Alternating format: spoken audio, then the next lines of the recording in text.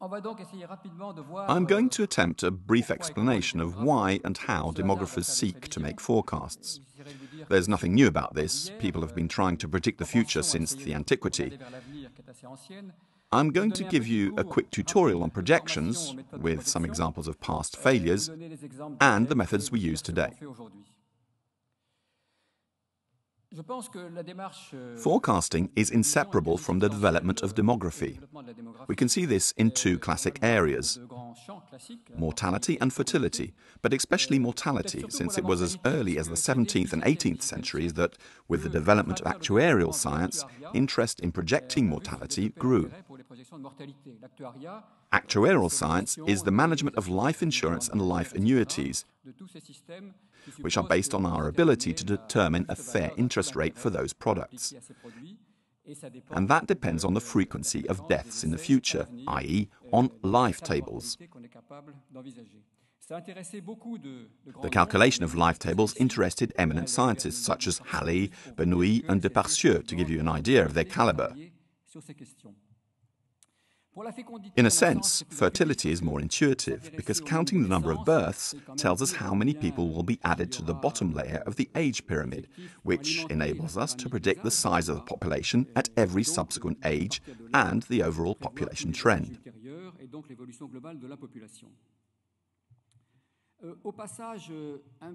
First, I would like to clarify a point of terminology. Demographers prefer the term projection to forecast.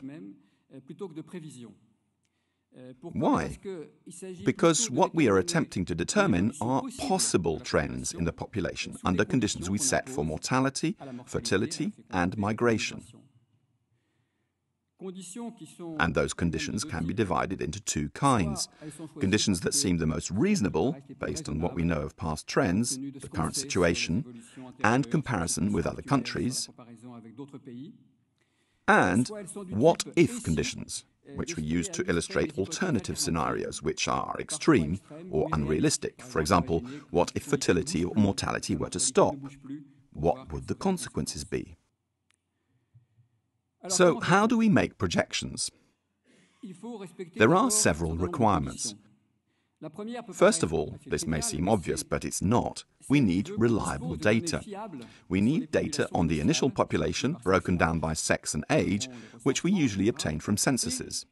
We also need data on the initial levels of mortality, fertility, and immigration, because, as we shall see, that is what we project first. We obtain those data from civil records, the census, or surveys. We need a starting point to know where we are going, which is not always easy. Many countries do not have reliable data on their populations. There are also examples of major adjustments, such as after the 1953 census in China. The United Nations, which had just started making projections, corrected China's population by 20%. More recently, in Nigeria in 1991, the census led to a 30% decrease in the country's population. So watch out, Gilles Pizon, for your projection of Nigeria's population in 100 years' time. In fact, we never know the exact population of any country. We can estimate the French population to within 2%.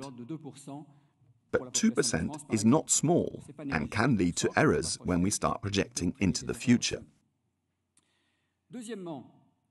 Next, we need to calculate the possible trends in these parameters. How? For world projections, we apply the basic paradigm of the demographic transition, where mortality, followed by fertility, starts falling from initially high levels to much lower ones. That trend is spreading across the world. But we have to adapt that paradigm in line with the specific experiences and context of each country. So it is only a rough guide. Next, we need a good methodology. How do we make projections? I'll come back to that shortly, but basically the cohort component method has replaced what was done in the past, which were extrapolations of the total population based on an assumption of either exponential growth or, as we shall see, a logistic function. With the cohort component method, we now project numbers for each age group, making up an age pyramid. We make each cohort age so that the people who are 31 now will be 32 next year. Aging is one of the basic laws of demography. Next, we add births to form the bottom layer of the pyramid, i.e. unborn babies who will be less than a year old next year. That's more complicated. Then we need to make assumptions about migration, which is often overlooked. And lastly, we need to choose a horizon. 30 years, 100 years, 300 years, as the United Nations did until recently. How do demographers think they can make such long-term projections? Well, forget 300 years, but why even 50 or 100 years? The basic answer is that, fortunately for us, population inertia is high. Let's look at the parameters again. Regarding mortality, life expectancy changes fairly slowly and steadily.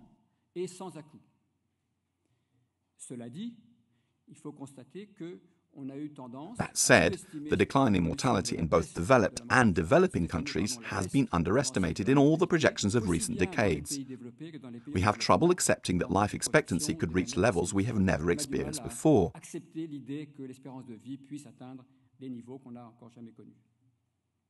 There are also accidents. But accidents have to be extreme to have a lasting impact on population growth. The HIV/AIDS epidemic, for example, is one of the most severe accidents of our time, causing tens of millions of deaths, mainly in Africa. However, despite this death toll, it will barely have an impact on the total population trend of the African continent, and even less on the world population trend. With respect to fertility, things are a little more complicated. Projecting fertility to 25 or 30 years means estimating the number of births over the next 25 or 30 years. What does that depend on? On the women who will be able to have children during those years. We are on fairly firm ground there because we are considering females who have already been born. But we have to estimate how many children each woman will want and will have, which is not so easy.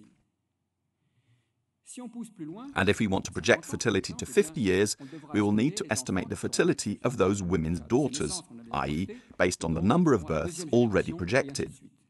We are in the second and third generation of the projection, in other words, trying to estimate our great-grandchildren's fertility. We still have trouble predicting trend reversals, which is not unique to demography. For example, we did not foresee either the start or the end of the baby boom. Now we have trouble knowing the future direction of fertility in countries where it has fallen below 2 children per woman. Will it remain at 1.4, 1.5 or 1.6 children per woman? Or will it rise again to 2 or even more? We have little information on which to base our assumptions and projections. With respect to migration, I don't need to tell you in the current context that the task is increasingly complex. When the rate of natural population increase is 0 or negative, growth depends entirely on migration, which is already the case in a number of European countries.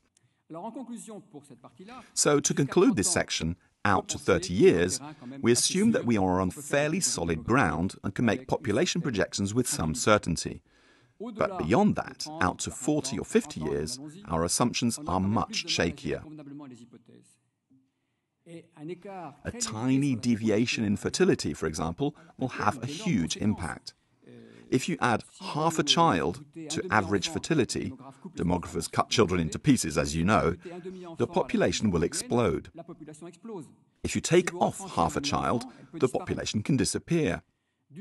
So when we make long-term projections beyond a certain date, such as 50 years, we usually fix our fertility and mortality assumptions at levels that will maintain population growth close to 0 in order to avoid that population explosion. Of course, that means the projection is not all that useful beyond the date when the parameters are fixed. I promised you a few historical examples. I identify 3 main stages. The first demographers calculated simple extrapolations of the total population, or the rate of increase. There is the famous example of Malthus and his exponential growth model. But there was not much justification behind those approaches, so I won't say any more about them. We can also apply mathematical functions. One idea adopted early on by various demographers was logistic population growth. Instead of exponential growth, i.e., a population that increases indefinitely, it was assumed that beyond a certain point, the population would stop growing. In the 1830s, Odile and Verhulst proposed applying this logistic function to population growth. This is also known as a self-limiting model, because after growing exponentially, at a certain point the population levels off. I will give you an example of its use by the American biologist Raymond Pearl in the 1920s.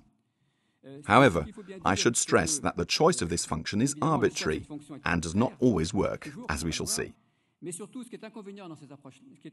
The main disadvantage of logistic approaches is that they do not tell us anything about mortality and fertility trends, which are either necessary to obtain the result, i.e. a rate of increase of X%, or implied by our assumption about the rate of increase. For example, a natural rate of increase of 5% is impossible in a human population. Therefore, we need to find a way to limit our assumptions. This is what led us to the cohort component method in the 1930s and 1940s. At that time, people were very interested in the concept of reproduction, i.e., how one generation replaces another, which was not easy to calculate. It was also the time when Lotka and Dublin came up with their stable population theory. The cohort component method was systematized by the United Nations in 1958. But let's first look at Raymond Pearl's use of the logistic function. This approach was largely inspired by observations of plant and animal populations. Here is the trend in a population of fruit flies, those tiny insects beloved of geneticists. Scientists put them in a half-pint milk bottle and watch the population growth. The little circles represent the population size observed after a certain number of days. We observe asymptotic stability at 212. In other words, there will never be more than 212 fruit flies in the jar, even after several months. Scientists decided to apply the same function to human populations. Raymond Pearl took the population of the United States. He knew the actual population figure until 1920, which is represented by the solid line of the curve.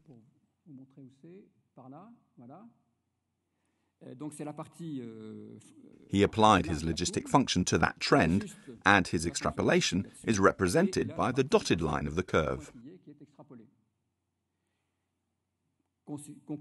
He concluded that the US population would reach a limit of 197,274,000 at some point between 2080 and 2100. Now let's look at how things actually turned out. I added the actual trend above Pearl's curve in red. As you can see, in 2015, the US population is 317 million, compared with not even 200 million calculated by the logistic function. Pearl's calculation was not based on any assumptions, so it's not surprising that it didn't work. Human populations do not obey such simple mechanical laws. Most of the projections made before 1945, like that one, strongly underestimated the population in 1970, 1980 or 2000. At the time, projections did not go much further into the future than that. The main reason for the failure is that, in the 1930s, the birth rate had been falling in many industrialized countries for several decades. In France, there were some years when deaths outnumbered births, and people did not see many reasons for the decline to spontaneously stop.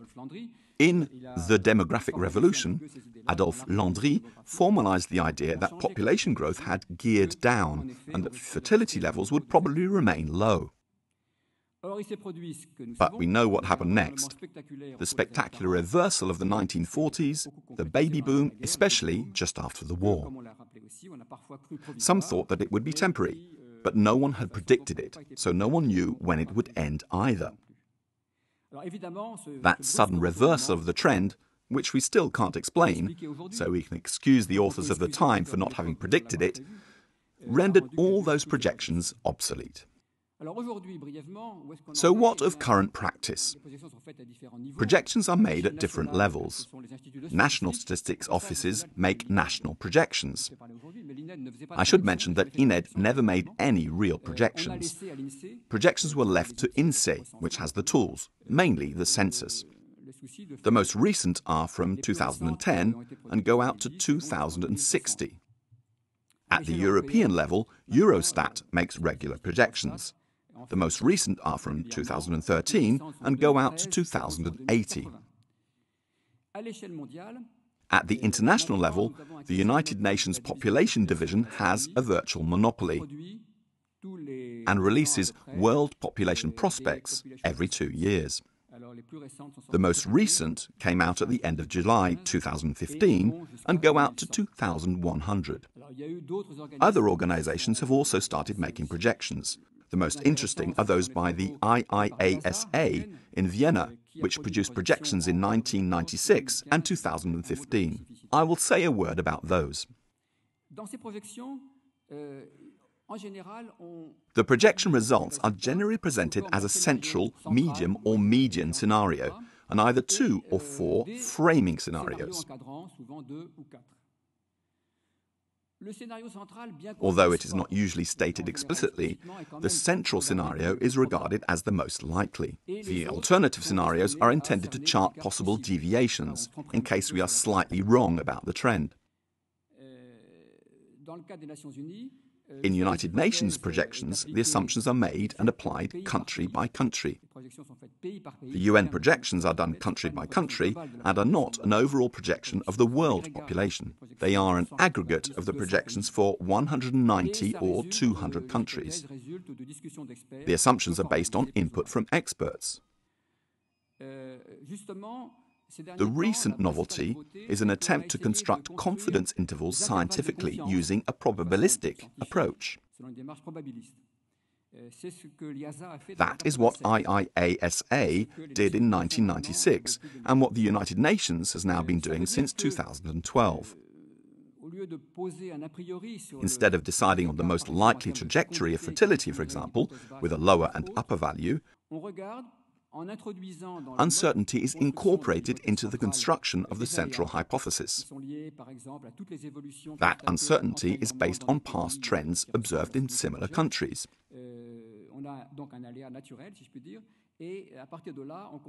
With that inbuilt uncertainty, the best projection is constructed in terms of the expected value, and a confidence interval that meets statistical standards can be deduced. The approach is debated, but that is the most recent development in projections. Of course, we must continually ask ourselves about the quality of projections. There is a paradox. Quality is often lower at national level than at continental or global level, even when the initial data are good. Why? Firstly, because at the multinational level, errors can cancel each other out. A slight underestimation in China plus an overestimation in Nigeria can more or less even out. Secondly, on a smaller scale, migration may exceed the natural increase, and migration is extremely hard to predict. Thirdly, if you are doing population projections for the French regions, for example, you cannot estimate migration to each region in isolation. You have to ensure overall consistency. By definition, internal migration has to equal 0 at national level, just as inbound and outbound migration cancel each other out at the global level. Since that is extremely difficult to do, it is rarely done. To give an example, let's look at the successive projections of the French population for 2020. We are not quite there yet, but that is the nearest projection date to now I could find. In 1979, INSEE projected a range of 55 million to 61 million for the French population in 2020. There was no central scenario. Since 1979, that estimate has been consistently revised upwards to the current projection of 66 million for 2020. Why? Because we have almost always underestimated the trend in fertility. We have not been able to accept the idea that fertility might go up slightly when it starts to get a bit low. We have also underestimated migration and life expectancy, as I said earlier. Since the assumptions about all three components were underestimated, the result is an underestimation of the total population. Now I have a chart of the United Nations projections, which is a little more complex. This is the last thing I will show you. The x-axis shows the base year of the projection, starting in 1950, the date of the first UN projection. Each curve represents the values of the projected population for 1980, 2000, 2025, 2050 and 2100, and stops when we reach the projected date. The curve of projections for 1980 stops in 1980 because the actual population is known then. Let's take the year 2000. Projections for 2000 began in 1956. There may be a slight effect of scale here, but we can see that the projections were not wrong. First, there was a slight underestimation, then an overestimation, but overall the central scenario was not far off the mark. Those trends are accentuated for 2025. And for 2050, the second curve from the top in black, you can see that the United Nations probably, I say probably because we are not yet in 2050, strongly overestimated their initial projections in the 1970s, then revised them downwards, then slightly upwards, and then downwards again. And since about 2000, the successive revisions have always been upwards, but still remain below the 1970s levels.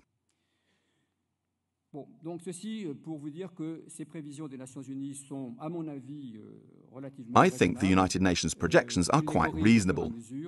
They are continuously adjusted as new data become available. As Wilmot said in the film, we must continuously enrich and rectify our data and work to improve our projection techniques and assumptions.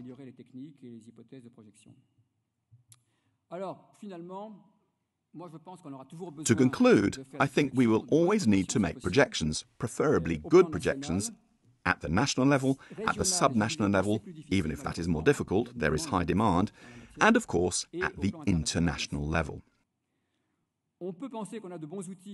We have good enough tools to project fairly accurately to 30 or even 50 years. Beyond that, we have to consider our assumptions carefully and have them firmly in mind whenever we comment on the trend in the world population to a particular horizon, especially our fertility and mortality assumptions. According to the most recent projections, the world population will stabilize at about 11 billion, but probably not before the end of the 21st century. There are 7.4 billion of us now. But there is a major exception, Africa, whose population could continue to grow. The trend in Africa does not fit known patterns of demographic transition. So we need to pay more attention to Africa in our projections. Thank you for your attention.